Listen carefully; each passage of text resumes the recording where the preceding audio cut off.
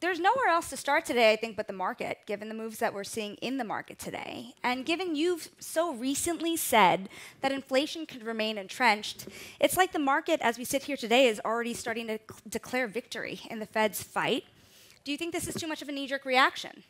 Well, today is obviously quite a bit of enthusiasm over the inflation print this morning.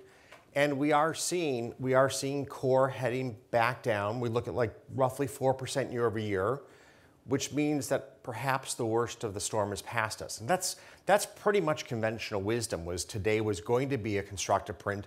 I'm actually a bit surprised at how strong the market's reaction has been to today's number.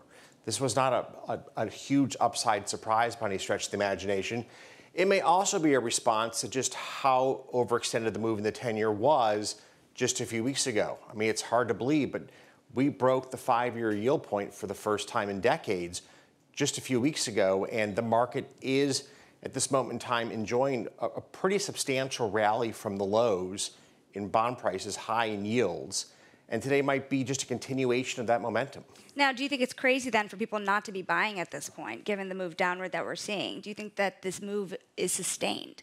Look, I think any yield on the 10-year around this 4.5% number, plus or minus 50 basis points, is a reasonable number to be at. I think it's hard to argue that we're way off the market, no pun intended, on the current 10-year yield. Now, what does this mean for the Fed? Do you think it would be a mistake for the Fed to take their foot off the pedal here, given what we're seeing in the inflation print, and even cut into next year like the market is expecting? Well, so the question is, heading into next year, how fast do we cut? So if you look at where inflation is likely to print over the first half of next year, and unemployment's likely to head to somewhere in the low 4s, you're going to have monetary policy that's too restrictive under those circumstances. Now, the key, from my perspective, is the Fed needs to stay on message that they're going to put the inflation genie back in the bottle. And so if they cut too soon, I think they risk losing credibility around their commitment to a 2% inflation target. So, the market's pretty optimistic that we're going to head into an easing cycle next year. And I think the Fed needs to balance that with making sure they're able to stay on message that they're committed to a 2% target. That all speaks to tighter financial conditions to the extent that there are more things that could break in this environment. What else breaks? What else breaks? Are you looking for the next Silicon Valley Bank story? I sure am. So the risk in the banking system still lies in credit risk in middle-tier banks. And in particular, their exposure to commercial office is a big risk factor, less so their exposure to mid-sized enterprises. I mean, to be clear, to be a mid-sized bank today is a really tough place to be. The market for deposits is becoming increasingly competitive. The cost of compliance has soared over the last decade. The amount of technology that the consumer expects you to bring to bear to solve their problems comes with a pretty hefty price tag. It's a really tough place to be today as a community bank or as a mid-tier bank. And now you've got not only those headwinds of costs and expectations around customer service and customer experience, but you've got a credit cycle unfolding. So I think that's where the risk lies today within the banking system. First and foremost is in those mid-tier banks. Now, does the Fed get to where they need to go without causing a deeper recession? Now, you've said before, pretty recently, that you would expect a recession at some point. And so, well, I will be right on that eventually. Eventually. I mean, every economist is at some point right on that call. So instead of asking you when, I'm going to ask you what it looks like. So here's our best guess. Our best guess was sometime late this year. It's November. So we're going to be wrong on that guess. Q2 right now is roughly the center point of our distribution as to when we're likely to see the United States in a recessionary environment. And I think there's a couple of really important questions that will come into bear at that moment in time that should influence one's view as to how deep this recession is going to be. Number one is what's going to happen to fiscal policy in the United States. For choice, we think next year fiscal policy will not will not tighten that much. We're heading into a presidential election. It's really hard for politicians on either side of the aisle to do what we need to do, which is to rein in our deficit spending in front of a presidential election. It's going to be really hard politically to get there next year on that front. The second real question next year is how much will companies start to unwind the labor hoarding that we've seen over the last couple of years. It's been really hard to hire people. And as such, your large companies have been very reticent to let people go no matter what the circumstances are. So even if margins are contracting, even if you have gains from automation, people have been very reticent to let people go. Now we're starting to see for the first time the unwinding of that labor hoarding. What we don't know is how much of that labor hoarding has taken place. And then what worries me in a hybrid work environment or work from home environment, the cultural or social contract that holds people together in a company is unquestionably weaker. I mean, we've all read about companies that have fired thousands of people on Zoom calls. There's no sense of, that's Jane who's worked down the hall with me for years, and I'm going to go the extra distance to try to keep Jane employed here. It's like, here's the email to all, here's the video conference with a bunch of people, and goodbye. It's a very different moment in American employment history where I believe the bond between the company and the employee has become far weaker. And that worries me in terms of the willingness of corporate America to make cuts on their workforce that they just wouldn't have made at other similar points in the labor market cycle. Is that you saying that the employment market will crack much more significantly than many are expecting? It could, is what I'm saying. It could. It's a wild card. So there's a lot to unpack here. We are going to go global, but we're going to start here at home because you've been pretty critical about the picture here for the fiscal situation in the United States. I want to talk about the Treasury market because it's behaving a little bit like a meme stock. It's one of the most volatile markets here. Oh, no. I played meme stocks. All right, so I've been not quite that journey. This is nothing like that moment in time. But it is quite volatile, and I'm wondering to what extent it does concern you that treasuries are moving around so drastically. So, first of all, the Treasury market is moving around drastically in comparison to 10 years ago, 5 years ago, when we had extremely low inflation. We were consistently below our 2% target. And the government was involved in a variety of very aggressive policies to try to bring inflation back up towards 2%. It's a very different world. We've come off the zero boundary in inflation. We've come off the zero boundary in rates. We're in a market that for the trading of government bonds is a normal market condition. Like this is actually, it's a little more volatile than you might otherwise want it to be, but these are pretty normal, pretty typical conditions when you're in a full employment economy late in the business cycle. There's nothing about this that I would call in any way unusual or unexpected.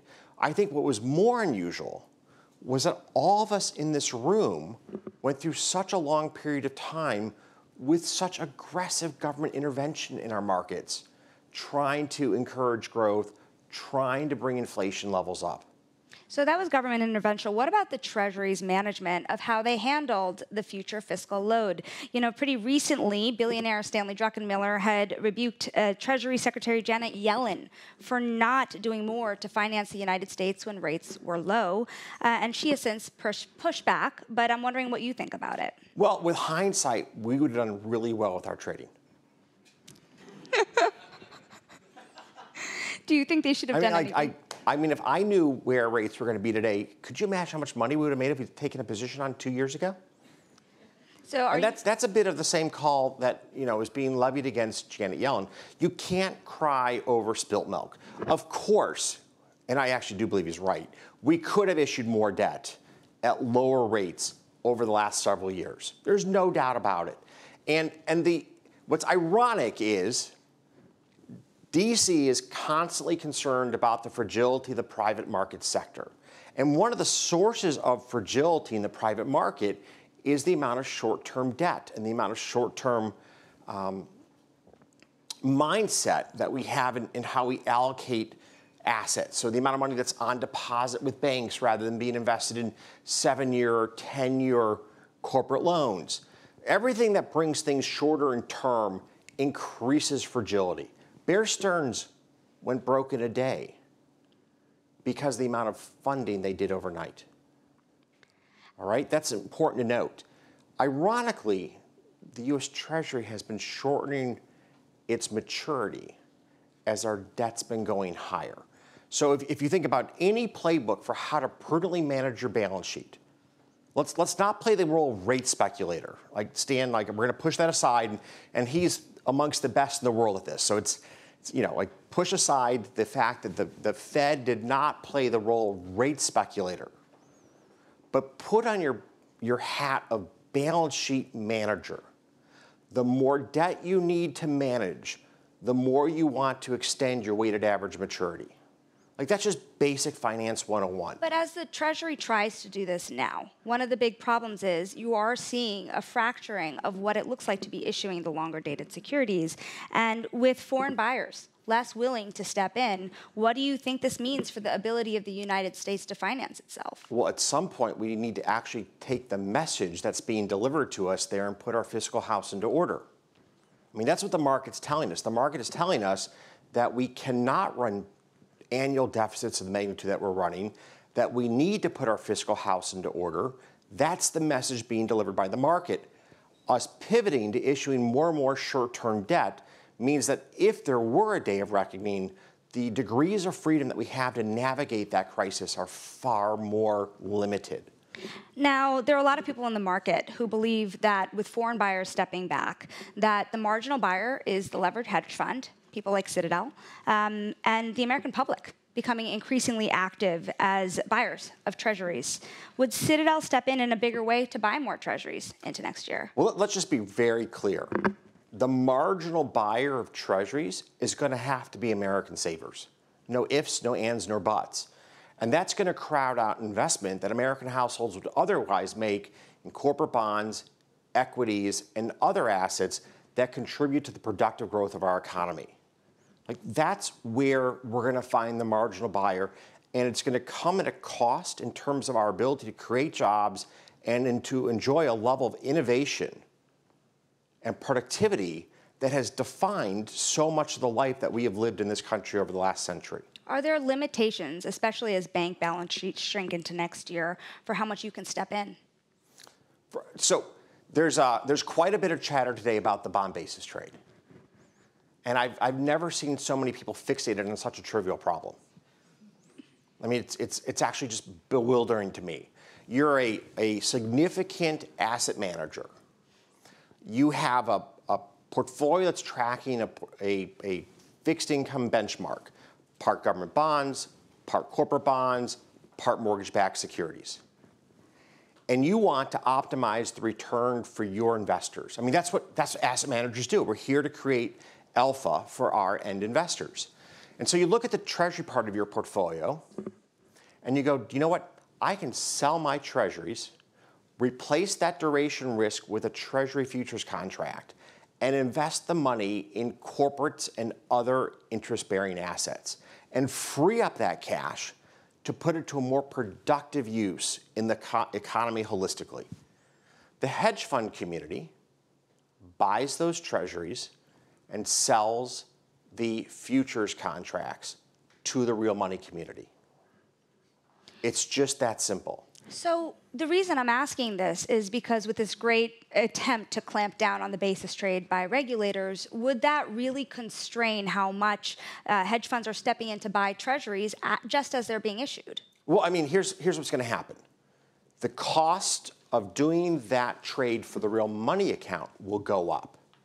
So the return hurdle they need to earn to move from treasuries into corporates will go up, which makes the cost of capital higher for corporate America, which reduces economic growth, all right? The trade will end there. The trade will end by real money managers committing less money to corporate America.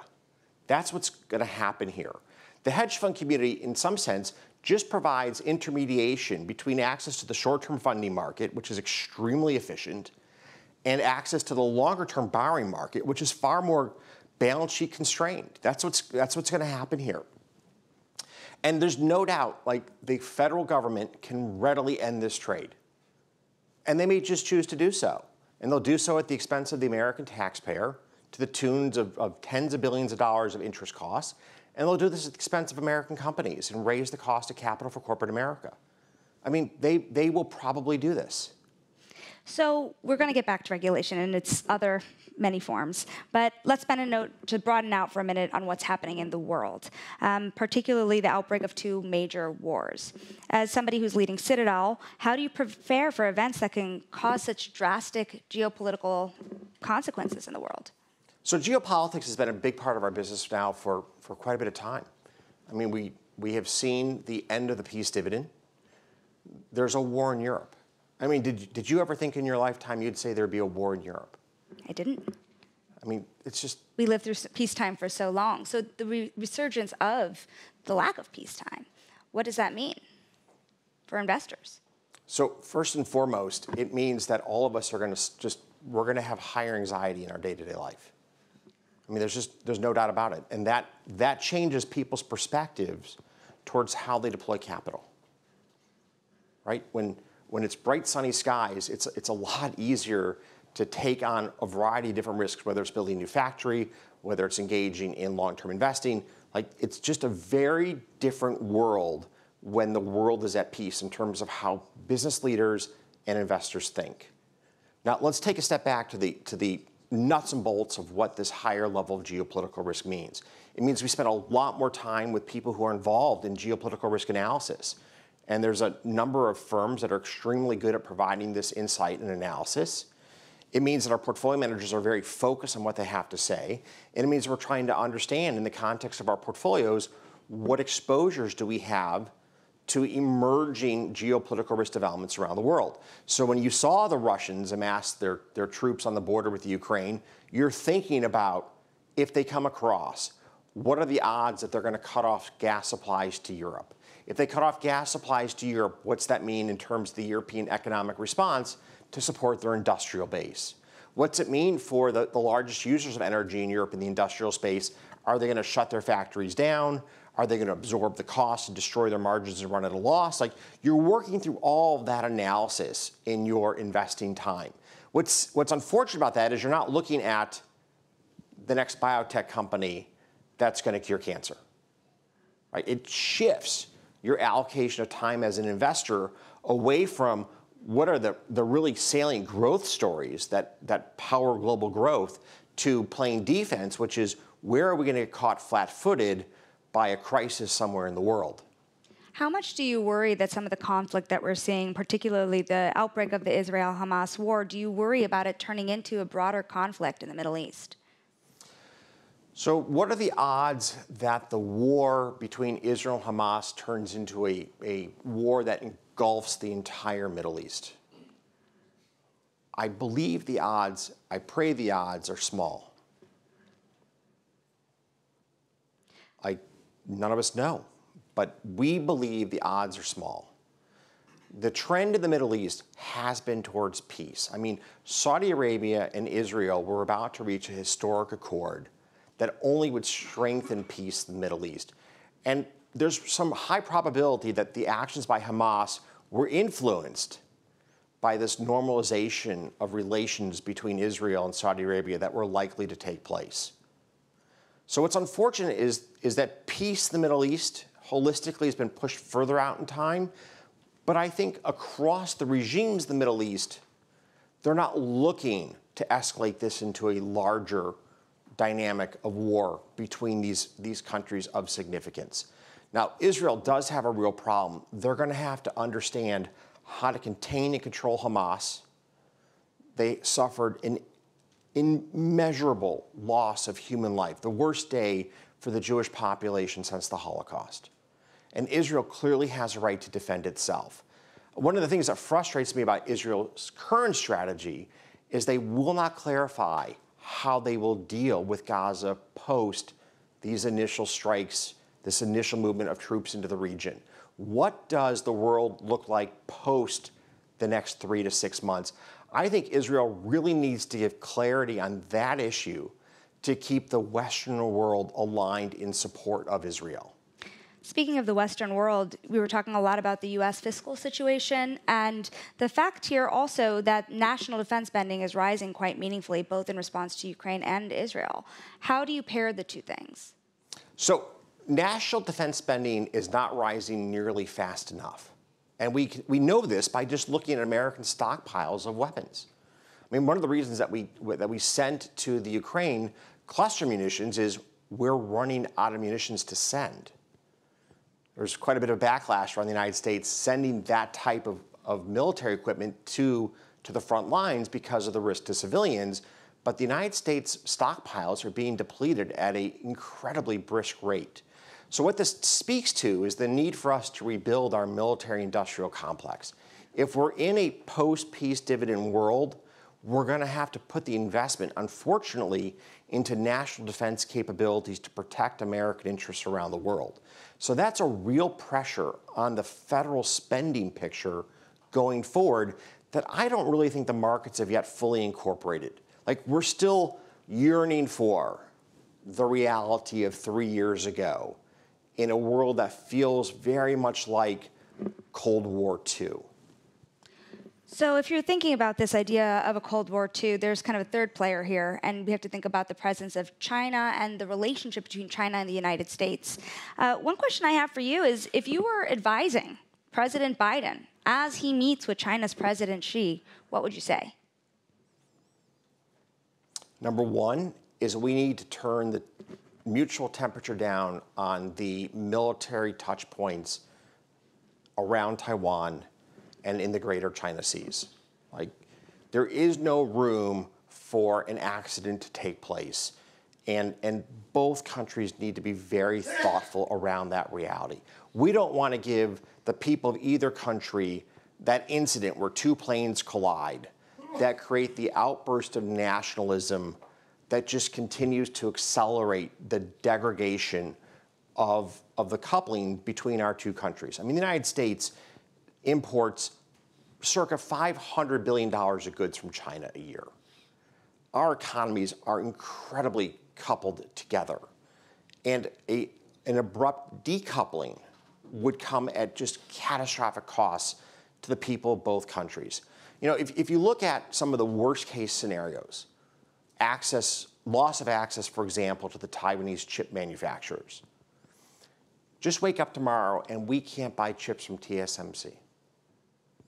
How many weeks till every single production line of consequence in America shuts down? No Teslas, no Fords, no Boeing aircraft. Probably an 8 to 10% hit to GDP.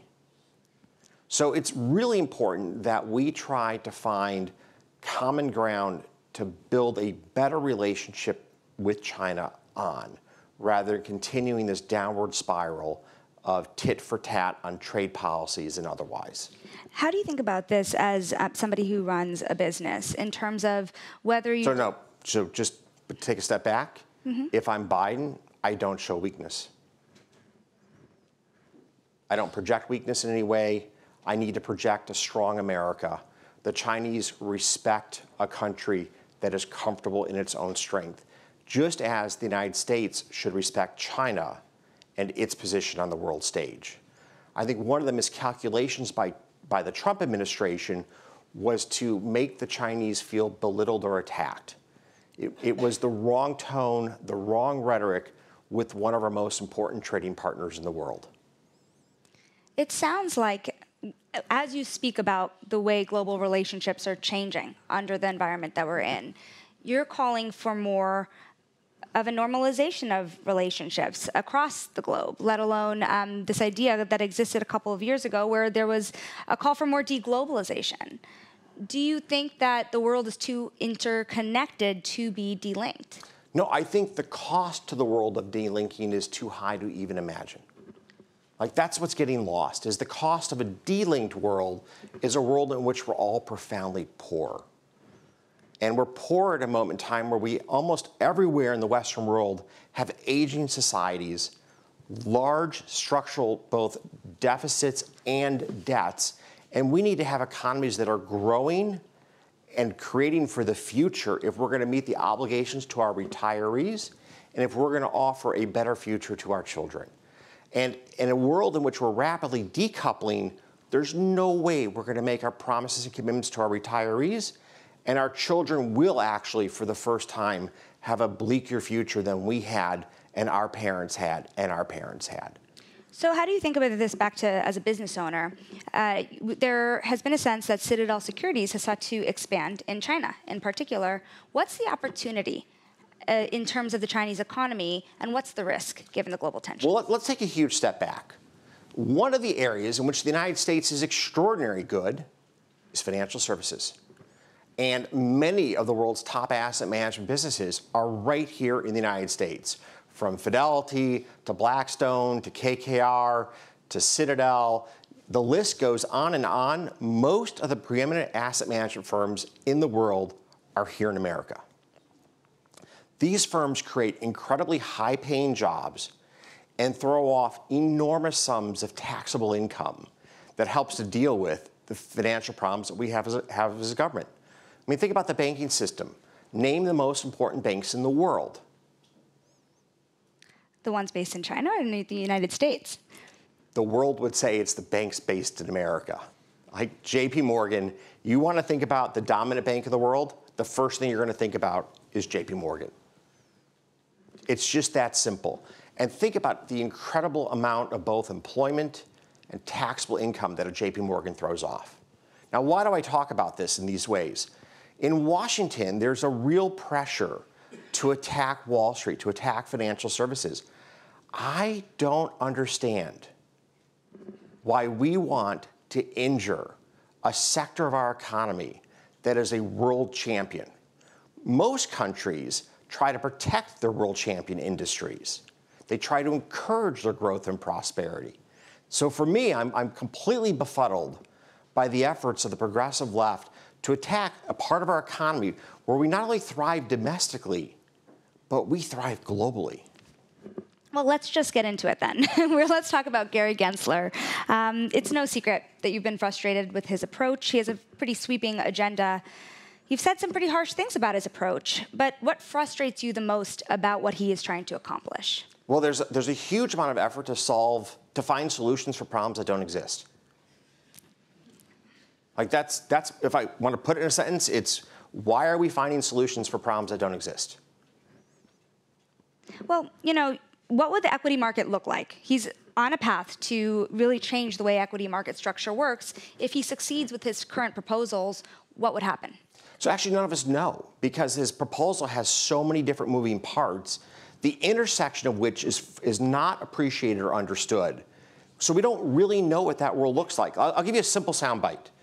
In the retail market, one of the most important concerns that retail investors have is how is their order handled? And in particular, there's an entire body of law that says a firm that manages the execution of a retail order cannot front-run that order.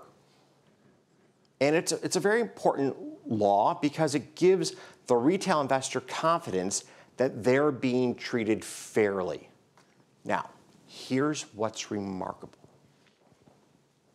In one of Gary Gensler's market proposals, every retail order must be sent to a publicly displayed auction.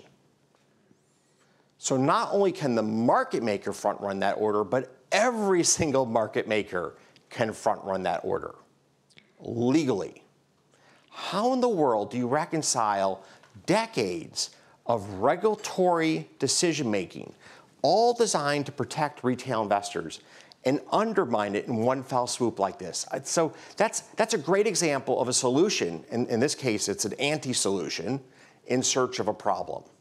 I'm glad you brought up the issue about the retail investor. You kind of made the joke about the meme stocks a little earlier. Gary Gensler is trying to protect the retail investor. Before I came to interview you, I mentioned that I was interviewing you online, and about 600 responses came in about you and what you do. Why do you think that the American retail investor feels so much like Wall Street has an unfair advantage? What do you tell them? Well, I mean, first of all, that's there's two conversations here. There is, I'm a retail investor and I'm going to compete with Wall Street. And the second is, when it comes down to the moment of execution, how am I treated? All right? So let's just start with basics. What's the day job of all of my investment team? It's to understand stocks. It's to understand companies. It's to meet with management teams. It's really hard as a retail investor who trades stocks in the free minutes of their day to compete with people whose entire life comes down to researching and understanding business models and the pricing of securities. It'd be like if we went on the street right now and found somebody to do this interview and to put them in the seat to moderate this interview. Fair to say they'd struggle? They had all the questions for you. So. Right? Like it's just not a fair comparison. So one of the challenges is I think the SEC, if you want to protect retail investors, it's get them into the right products. It's get them into mutual funds. It's to get them into index funds. It's to make sure that we encourage them to own portfolios of ETFs and diversified portfolios, to take advantage of the wealth management products that the large banks like JP Morgan or Morgan Stanley offer. Like, that's a really powerful way to protect the interest of retail investors, is to encourage them to be in products that are professionally managed, that offer a much better risk-return ratio than the average retail investor has in the market. Now, having said that, having seen a substantial amount of order flow from the U.S. retail investor over the years, there are, of course, some retail investors who are really good at understanding emerging trends. I mean, look at how much money retail investors made in Tesla, and God bless. Like, they were there at the start of this transformation of the automobile on the EV wave that Elon Musk created. Like, they crushed it. Same with Apple. Same with a number of other really powerful stories. So clearly, we want to make sure retail has access to trading stocks directly, because for many of these investors, they're pretty good at it. But big picture, the SEC should encourage people to be in professionally managed products. For those that really do have a gift at understanding how the world's going to unfold, be comfortable in trading in single stocks. Be comfortable in having portfolios that manifest your views. When we get down to the nuts and bolts of execution, let me tell you about the good old days when I was a retail investor in college. I paid $19.95 in commission and was lucky to have a 25-cent wide bid-ask spread.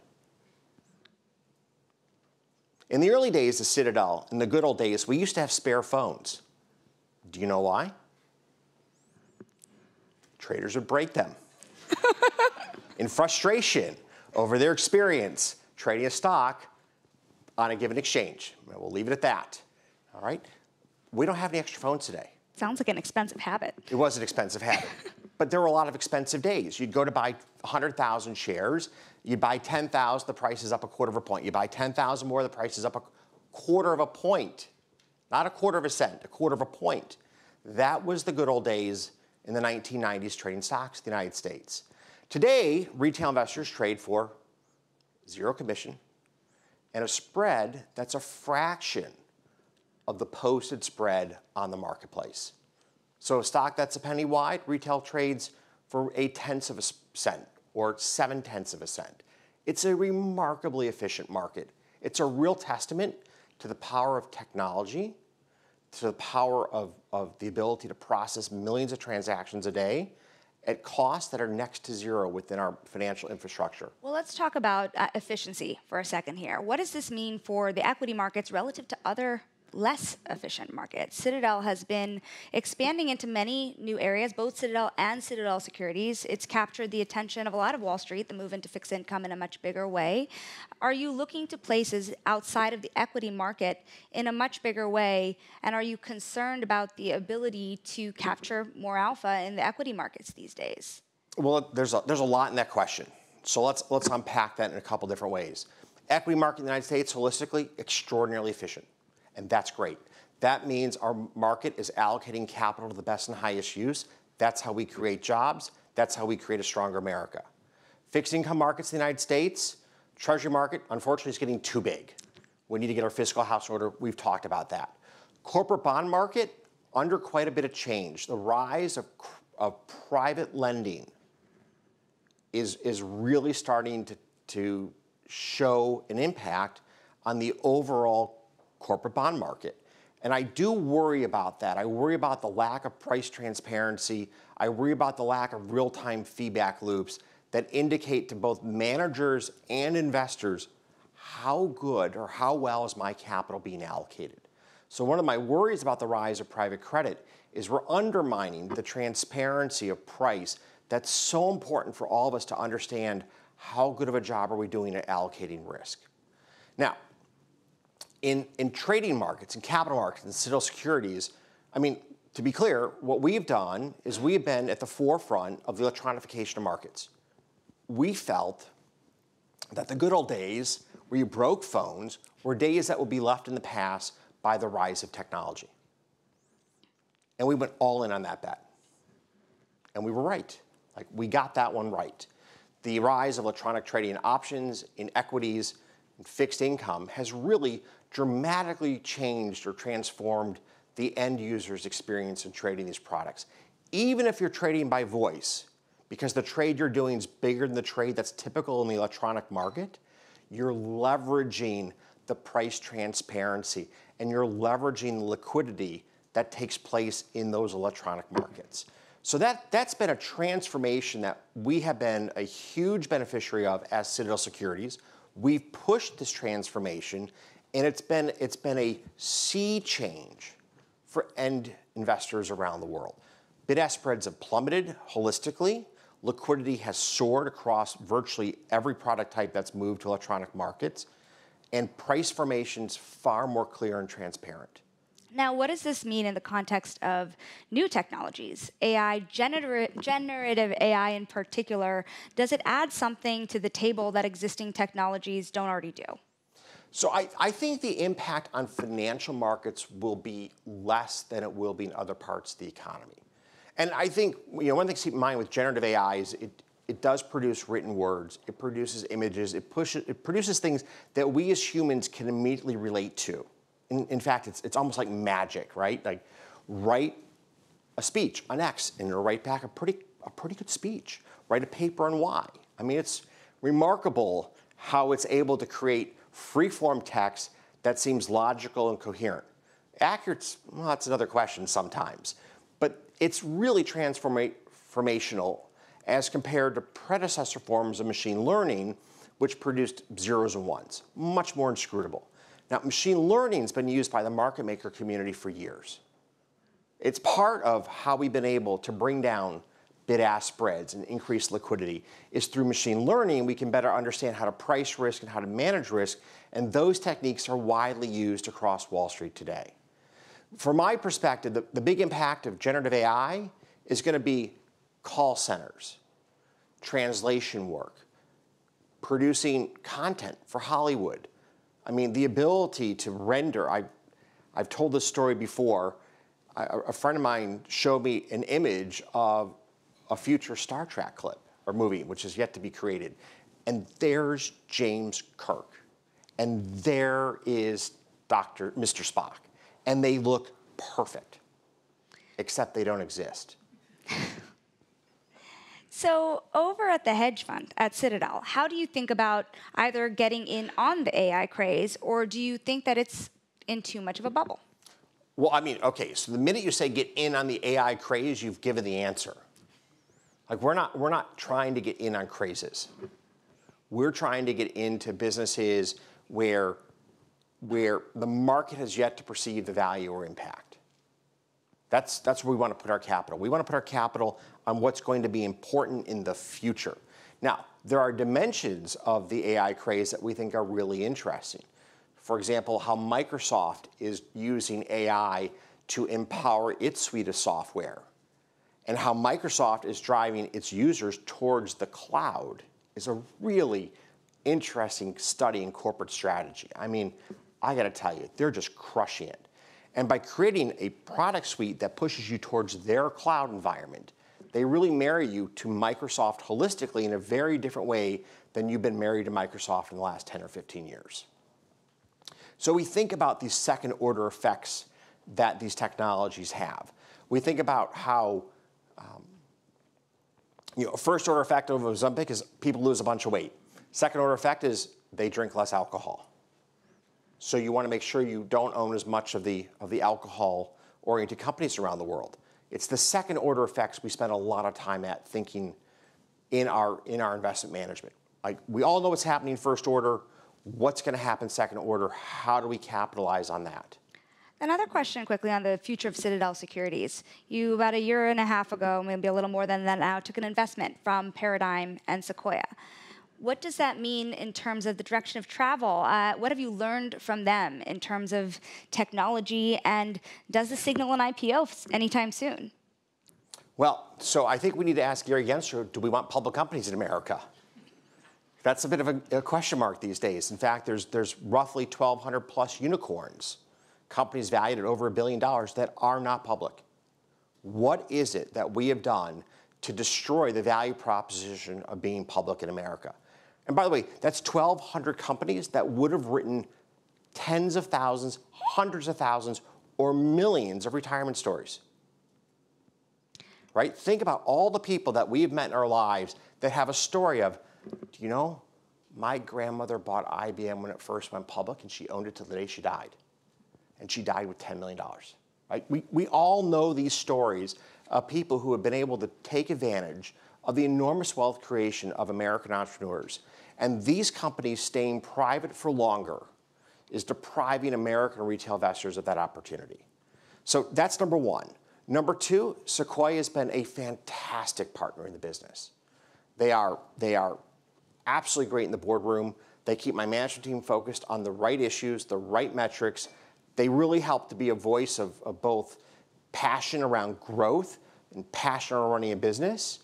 And of course, they do have the expertise as to what it takes to run a successful public company, and they bring that to the table each and every day. So they've been a great partner to work with. I really value the relationship that we have with Sequoia. Does this all signal an intent for you, particularly at the hedge fund firm, to be investing more in the private markets? So there's no doubt that market forces today are pushing one to think more and more about investing in private markets. There's no doubt. As the SEC continues to pursue strategies that shrink the relative size of the public markets, you need to think about what's your growth equity strategy, what's your private credit strategy, what's your private equity strategy. Like, this is where the SEC is ironically pushing the business is away from public markets. And that unfortunately pushes more and more capital appreciation opportunities outside of the hands of American retail investors. So before I let you go, we have about 10 minutes left here. We talked about the future of Citadel. We've talked about the future of the economy. What do you think is a bigger issue? We are so close to the U.S. election, and frankly, there's no stage you've been on that anyone gets away with not asking you what you think the future of the country is. What do you think is a bigger issue going into the election next year, the economy or national security at this point? People are going to vote their pocketbook. How are you voting with your pocketbook? My pocketbook's doing okay these days, so I'm going to vote the national security issue. Well, to that event too, you've spoken quite favorably of Nikki Haley, partially because of her expertise in this arena. Do you think she has a chance to beat Donald Trump in the primaries? And if not, what do you think is her biggest challenge? Look, we're going to find out over the next 12 weeks if she has that chance or not. The issue is going to come down to, is he brave enough to face her in a debate? Are you supporting her financially yet? That's a decision that we're actively contemplating. I mean, we're at the finish line on that choice, yes or no. But I think the real issue is Donald Trump, for all of his bluster, willing to get on stage with Nikki Haley or not? I mean, Joe Biden at least had the excuse of COVID. What's Trump's excuse? So you would like to see her face off against him more 100%. 100%. I'd like to see him show us what's he made of at this moment in time. So, and by the way, I think the American public deserves to see. The American public needs to see, can Donald Trump hold his own with Nikki Haley? If he can, that's actually pretty important. Because if it ends up being Trump versus Biden, we're all going to be asking ourselves about their relative mental capacity. What do you think the chances are that she could beat him? It sounds like you're pretty in her corner. I'd like to see the battle. I'd like to see that. So you've also mentioned, I'm kind of curious. And by the way, I'd like to see a battle of ideas rather than a battle of name calling. You can't run the largest economy in the world as a name calling bully. You can run the largest economy in the world with the right policies. And what we're facing right now in our country is, since President Biden became president. The consumer faces prices that are almost 20% higher. They've had no wage growth to speak of in real terms, none. And our deficits increased, our national debt's increased by 15% of GDP. The American public knows things aren't working in this economy for them. And they actually ask, well, who's it working for? They have this misplaced idea it works for Wall Street. It's working for no one. This is the price of bad economic policies. I mean, whoever told them they're running Bidenomics has no idea how to read an economics textbook. So the question here in looking forward is, where's Biden going to go on his economic policies? And are we going to see policies that are going to create real wage growth, that are going to control inflation, that are going to give us a brighter future that we deserve as an American people? And then for Donald Trump, is he willing to get on stage with Nikki Haley and talk about these policies, whether it's national defense or economics? Because this is what the American voter should care about. And 9 months ago, a year ago, you might have argued that the American voter could look at this election as being a bit of an entertainment moment. It doesn't really matter who president is, things are okay. But they're not. There's two wars in this world. There's an out-of-control problem with spending in Washington. We've got to put our house in order, national security, our budget, to have a brighter future for America. Now, you've mentioned in a recent interview with David Rubenstein that you would prefer more younger candidates coming into office, both on the Republican and Democratic side, frankly. Is there anyone you would support as an up-and-comer? So it doesn't matter like who I would support, it's who's running today. One of the challenges with being involved in politics is you have to accept the reality of what the playing field is. Now, with Nikki Haley, we do have somebody who's younger. We've got somebody who has the foreign policy experience to be helpful. That's a real plus. But in both parties, we need to encourage people who are younger to step into the fray. And on the Democratic side, let's be clear. In fairness to their younger, up-and-coming party members, it's hard to run against the incumbent president. You're not likely to win, and you're likely to hurt that person's odds in a general election. So that makes people hesitant to insert themselves into a race against Biden. I've got to ask, also in that same interview, you had mentioned that you had political ambitions in the distant past, maybe for governor or a lawmaker one day, and you've pushed back on the idea of running for president yourself. What are the circumstances in the nation and personally that you would accept a call to serve as the Treasury Secretary? All right, well, let's just give a little context here. David and I are both huge collectors of American documents, or documents of our government, right? I own a copy of the U.S. Constitution. He has a great copy of the Declaration of Independence. The context was, I really have great interest in public policy and in good governance. All of us in this room are committed and want to have good governance in America. And having studied government at Harvard, there's no doubt, there's moments in my life I've thought about what it would be like to be in public office. That's part of being in government at Harvard, is you have that fantasy, all right? I have no fantasy in being in Treasury. I've got a great day job. I've got 4,000 colleagues I work for. If there were a financial crisis, of course I would serve our country in a heartbeat, of course. But right here, right now, I don't think that being Secretary of Treasury would create the opportunity to change our country for the better in a way that would be profound enough for me to walk away from my lifetime work in building Citadel and my 3 kids who are all basically teenagers right now. Very last question for you. You have been building out your presence right here in Miami. You have a big presence in New York. You have reduced your exposure to Chicago. Miami or New York? What is kind of the vote for both sides here? What is in favor of either city? Well, so that's a great question. And let's cut to the chase. New York is the financial capital of America today, and it's New York's to lose. The density of talent, both in financial services and just writ large in New York City, is amongst the top in the world. New York really is an epicenter of thoughtful people passionately engaged in their careers. It's a very unique and powerful city, both in the United States and around the world. It's also the cultural center of the United States. Whether it's Broadway or otherwise, the arts, New York has just so much to offer. Now, having said that, Miami, I think, represents the future of America. Incredibly vibrant economy. You will have people on stage today that are part of the government here in Florida. You won't be able to tell if they're Republican or Democrats. You would not be able to tell. They're focused on civil society, they're focused on the business community, and they're focused on good governance. This is a state that has done an incredible job of electing people into office who care about safe streets, good schools, and good jobs. And it's really great to be in a state where those are the focuses of your leaders. And I say that as somebody that was committed to Chicago for 30 years, who saw my city devolve into anarchy under poor governance. And I really do believe there are very important lessons for America from the good governance that you see here in the state of Florida, particularly at the state and county level. It's just such a delight to be here. Next time we'll be debating this one for years to come. We will, and we'll see how big Wall Street South becomes. We're on Brickell Bay right here, and maybe in 50 years it'll be Brickell Bay North was how we'll refer to New York in finance.